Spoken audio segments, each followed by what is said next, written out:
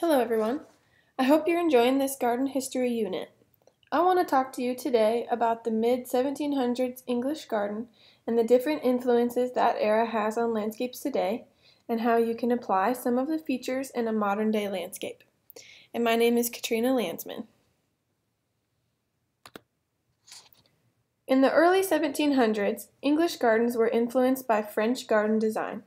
Then, because of political conflicts between England and France, many gardens were destroyed and a new naturalistic approach was developed. The new English gardens involved winding paths and open lawns. The English created gardens that utilized the existing topography and even included grazing cattle and sheep. English design really began to capitalize on numerous views within the landscape. Remember though, everything was supposed to look natural, with large rolling lawns, large lakes, and clumps of trees. But don't be fooled, the lakes and clumps of trees were carefully planned.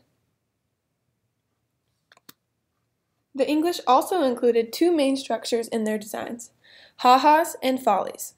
A ha-ha is a fence to keep cattle or sheep in, but a ditch is dug where the fence gets built so that the fence does not obscure the view of the large lawn.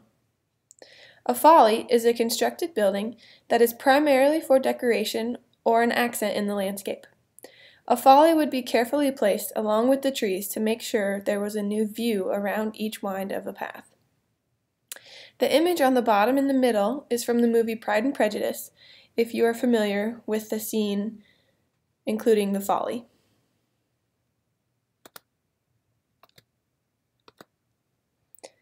Examples of these English-style gardens are Central Park in New York City, New York, and Iowa State University's campus in Ames, Iowa.